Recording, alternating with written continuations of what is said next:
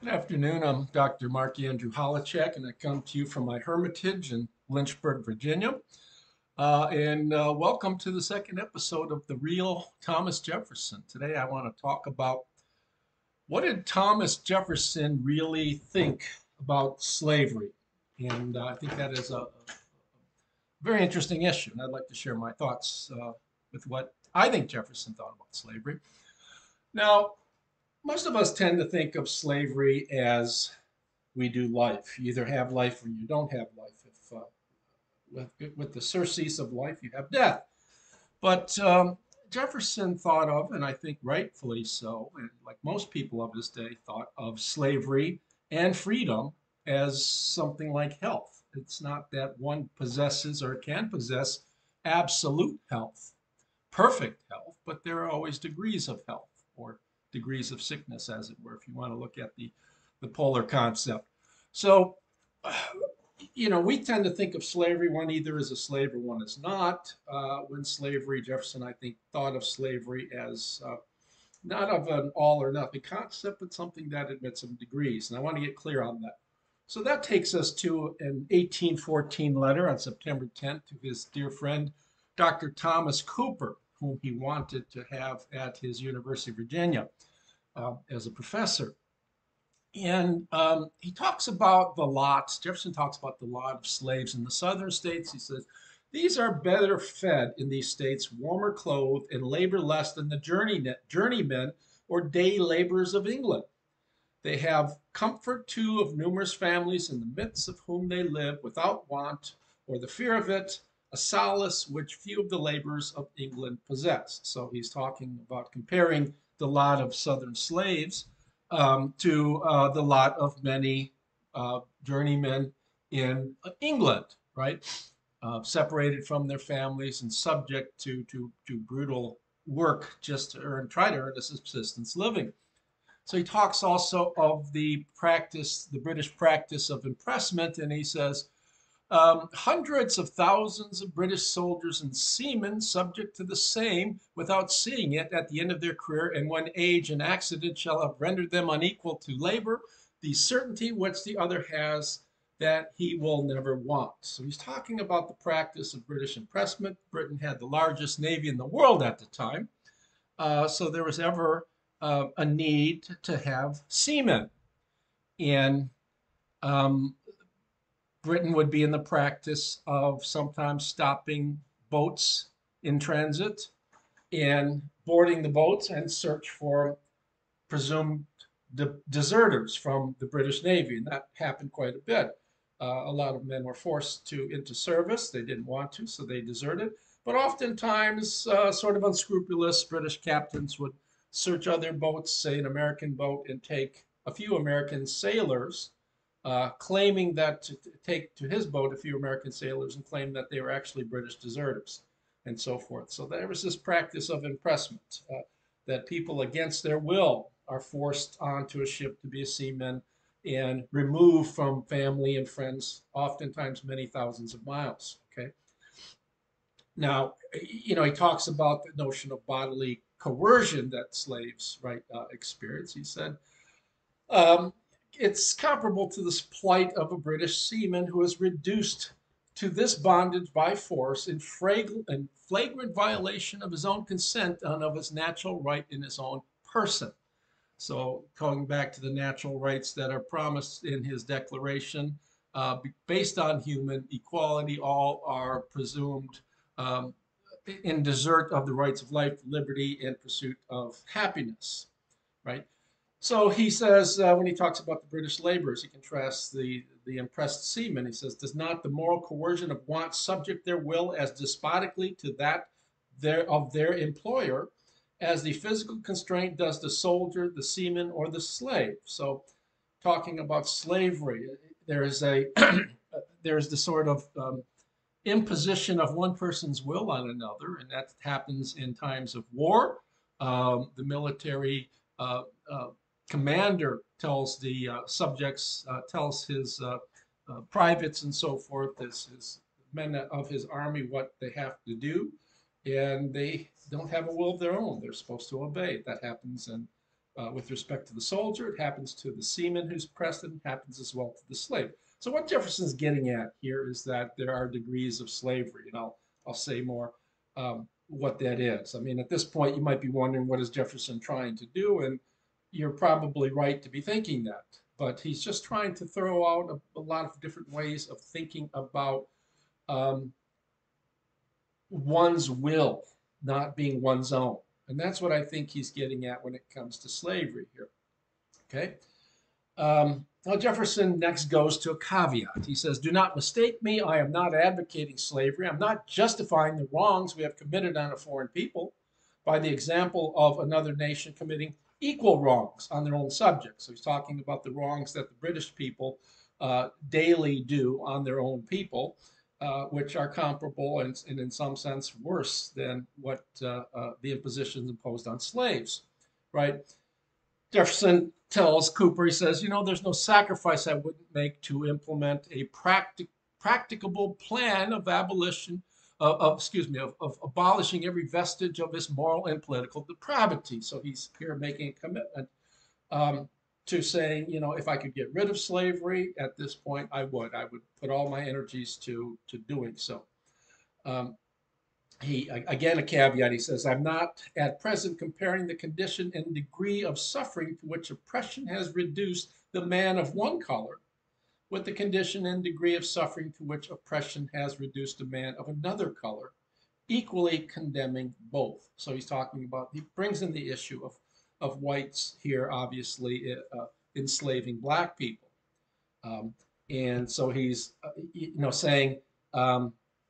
Talking about this degree of oppression, notice how he uses the word condition and degree of suffering, because there are degrees of suffering that people undergo. Now, here I turn to two significant issues. Jefferson willingly is in advocacy of doing whatever he can within his power to do anything, whatever the sacrifice to himself is, to rid of the atrocity of the institution of slavery. Now, so one can ask, right, if he's willing to do anything as an advocate for abolishing slavery, why doesn't he do it? Um, the answer is relatively simple. I mean, the plan must be practicable. Everybody talked about there were abolitionists, prior to the Civil War in the North, saying we need to rid of the institution of slavery. The problem is they didn't have a plan. Everybody knew that any sort of plan that asked for the immediate abolition of slavery and removal of slaves from the conditions on plantations, for example, would cripple the economy of the South. And because the South had such a robust economy with the cotton and tobacco and other products that they grew there, the effects of a crippled Southern economy would have the effect of crippling the nation as a whole. So Jefferson says, the plan must be practicable. Do you want to come up here, Jeff? Come on.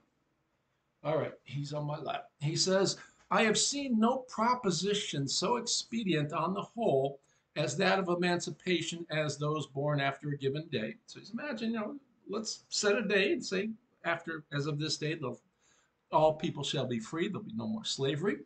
Um, and of their education and expatriation at a proper age. So the three E's: emancipation, education, and expatriation. Leaving the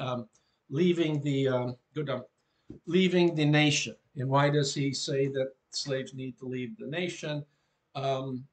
One is, he says in query 14 of his notes on the state of Virginia, it says, black people will not forget the wrongs that have been done to them. So there's always the possibility of revolution and all sorts of violence between black people and white people.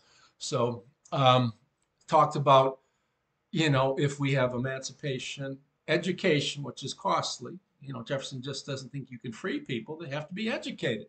And expatriation. This would give time for a gradual extinction of that species of labor in substitute of another and lesser severity of the shock. Okay.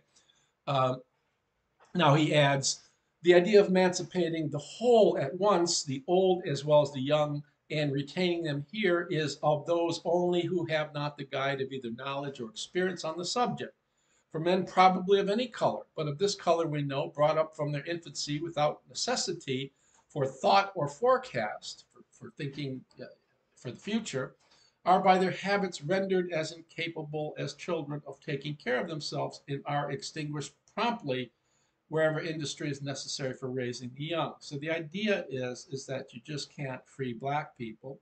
They need to be educated as well. So it's a matter, and Jefferson is so claimed he freed so few of his slaves because his concern was that they, they had to have a proper education or they had to have a proper craft, carpentry or some such thing, so that when they removed, say, to white society or someplace in the North where slavery wasn't law, they would, they would be able to find work. And a second desideratum for Jefferson is to be lightly colored in skin. And that was simply because the conditions for black people in free states was not necessarily so good as people always presume that to have your freedom is just so important.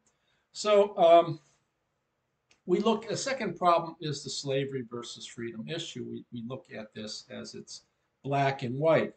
And Jefferson didn't think that way. He thought it's black and white when we deal with the issue on the political level, right? As he talks in the Declaration, all people, and he talks of African Americans, well, having are by nature free and have the right to liberty. So it was part of his declaration that black people, all people, are deserving of freedom. But he thinks that liberty and slavery, I could say, or its lack, liberty's lack, exists in degrees and under and only under certain conditions, right? Go back to the people who are pressed in the service, pressed in the service in the British Navy, right? They're thousands of miles away from family and friend, and they have no say in the matter. They're just thrown up on boats. So are these people better off or worse off than slaves on southern plantations? Jefferson says earlier he thinks that they're not. What about British laborers that are working long days in sweatshops, what we call today sweatshops?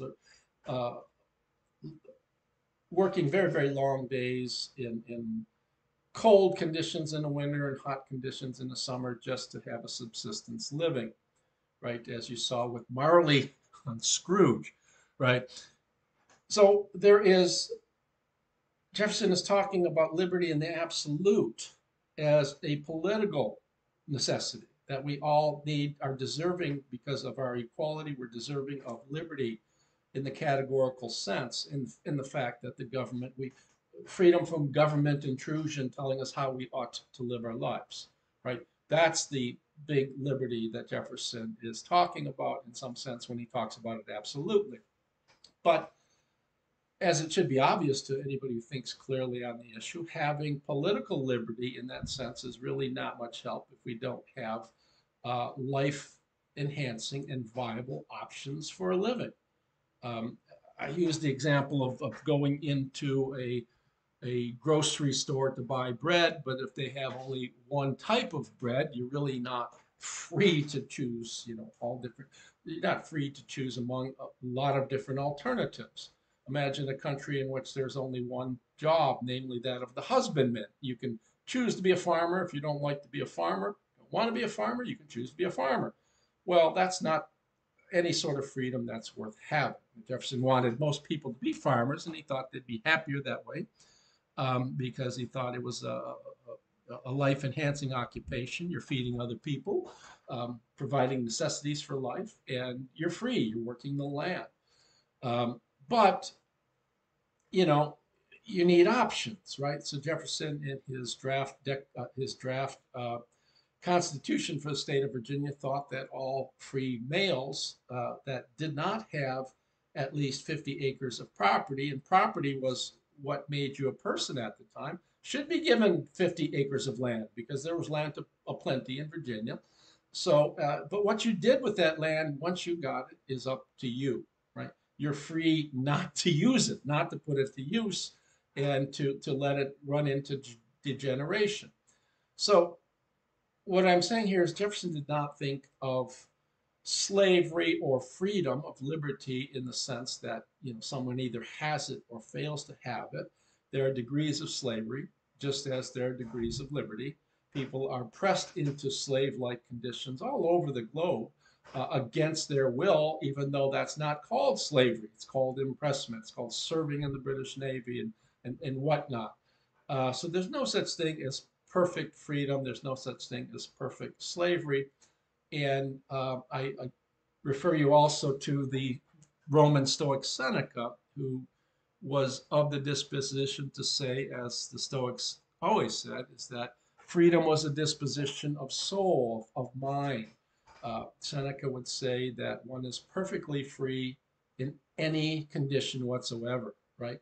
Where he's in a condition where he has many options, free to do whatever he wants, or in a condition where one's sitting in a jail cell and is not allowed to do anything but just sit and rot in the jail cell. Seneca thought that as long as one's mind is um, one is free. So Jefferson, as it were, when we talk about what did Jefferson really think about slavery, he did not think it was an all or nothing condition. It was not a condition as it is on paper that you don't have any freedom. Slavery was a condition when legal slavery in the South was a condition when legally you're not your own person, right? But Jefferson thought, following Seneca, any person can be free if his mind is in such and such a state, and any person can be a slave if his mind is such and such a state. So that's the notion of we get from Jefferson's letter to his 1814, his 1814 letter to Thomas Cooper, Jefferson on slavery. I hope you'll like this episode, and we'll do another next week. Thank you for tuning in. TTFN. Bye bye.